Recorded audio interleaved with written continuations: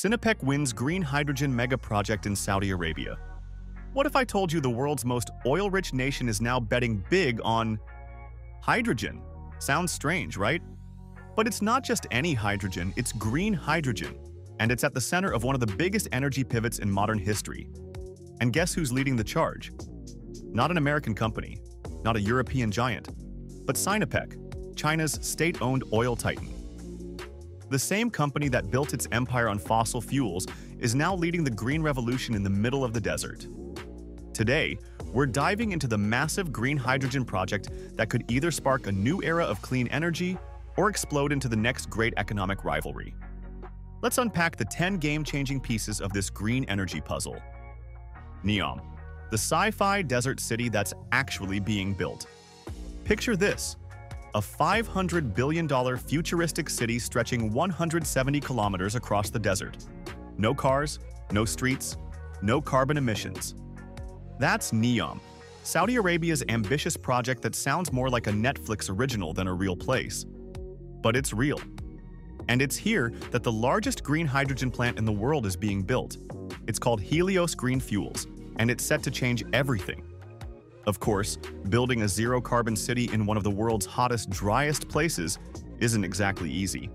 The temperatures soar, the wind is brutal, and water almost non-existent. But that's the magic trick. They're using that very heat and wind to power solar and wind farms, feeding the hydrogen plant.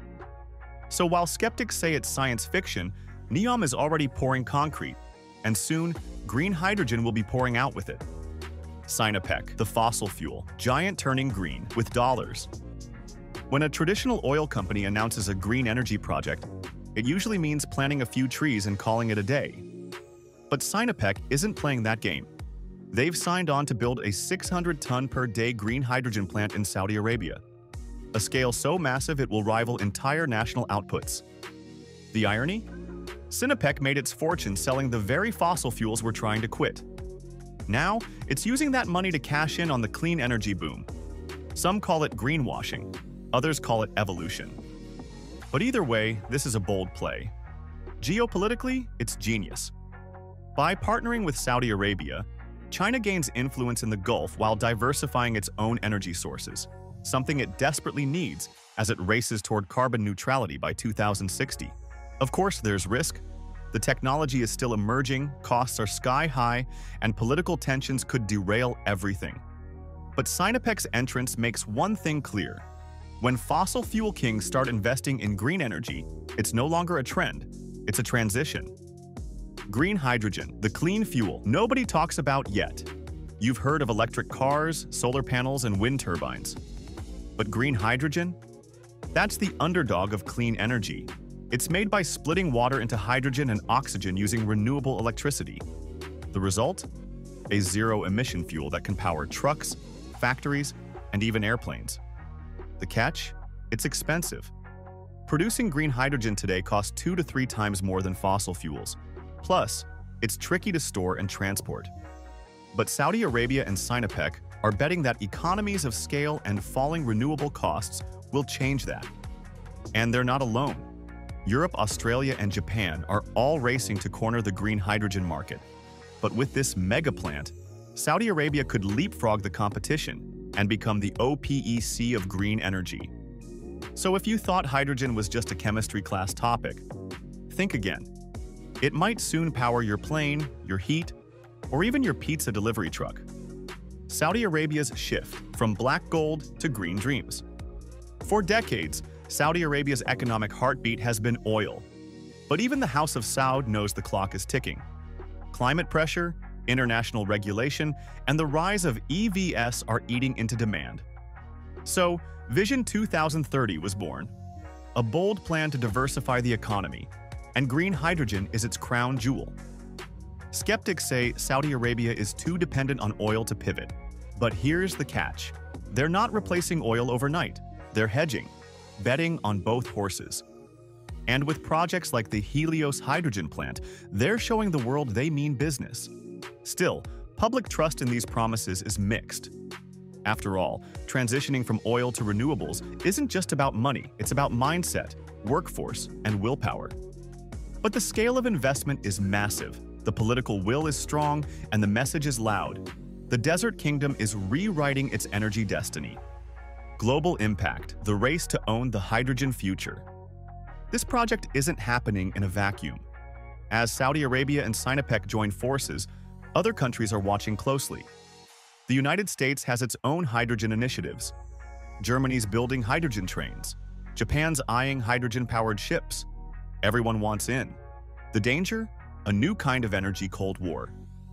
Whoever controls hydrogen production could control global energy flows. It's like the early days of oil, but with zero emissions and much higher stakes. But don't panic. A diversified hydrogen economy could actually lead to more balance, fewer monopolies, and cleaner trade. If done right, this could be the most cooperative energy shift in history. If done wrong, well, let's just say we might need another UN summit. Technology, the engineering behind the hydrogen hype. Creating green hydrogen in a desert isn't like making lemonade. It's a high-tech symphony of solar arrays, electrolyzers, cooling systems, and advanced AI-powered grid management. And it's being scaled at a rate we've never seen before.